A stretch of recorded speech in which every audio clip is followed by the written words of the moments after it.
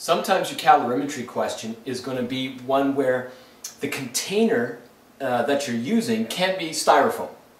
For instance, if you're burning something and you want to know how much heat is derived from that chemical or that substance that you're burning, sometimes my students actually do a lab where we burn food and we want to know what the caloric content or the energy content is of a certain food.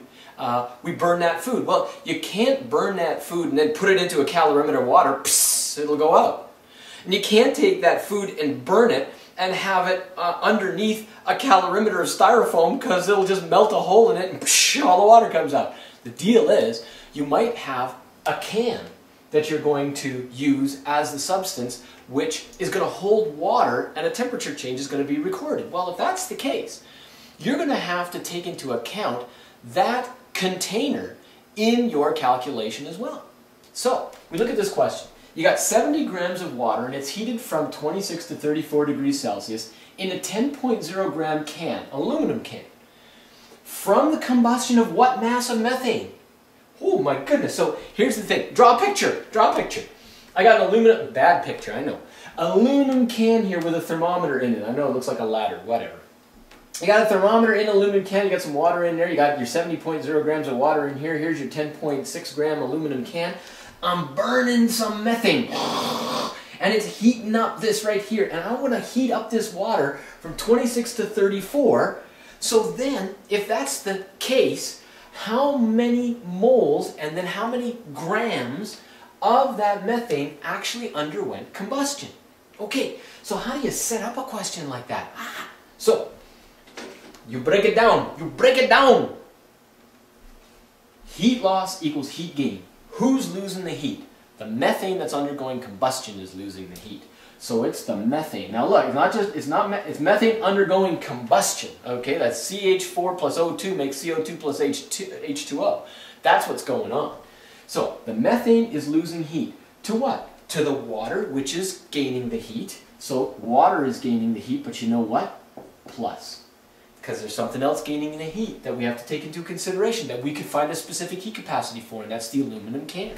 So that's going to be heat lost by the methane undergoing combustion equals heat gained by the water and the heat gained by the aluminum can.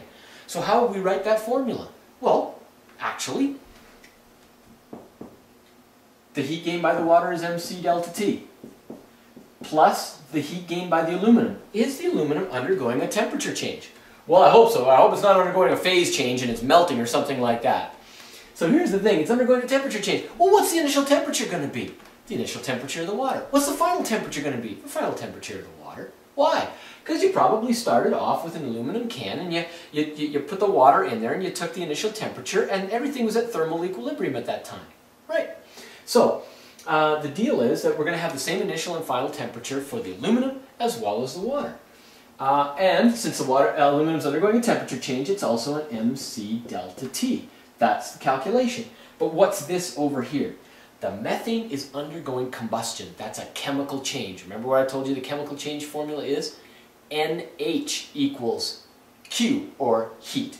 Where H, big H, is, well, if the N stands for moles, number of moles, then big H stands for a certain amount of heat per mole. Because this right here will give you joules, this will give you joules, this better give you joules, or kilojoules, which it will. I've given you that heat of combustion of methane. That big H, that heat of combustion is 805. It's probably 805 point something or 802 something. Anyway, we're just gonna use that. That's the heat of combustion. And by the way, it's not a positive number.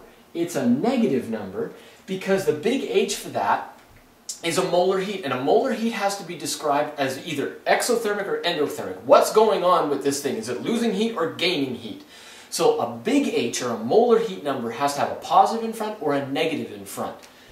In this case, it's an exothermic reaction because methane, when it burns, releases heat, right? So that's negative 805 kilojoules per mole. We're going to drop the negative in the calculation because it doesn't make sense to keep it, you'll see. But for right now, we know that that's exothermic. Okay, so what are we going to do? We're going to plug numbers into here and solve for that, which then will help us to get the mass. Here it comes.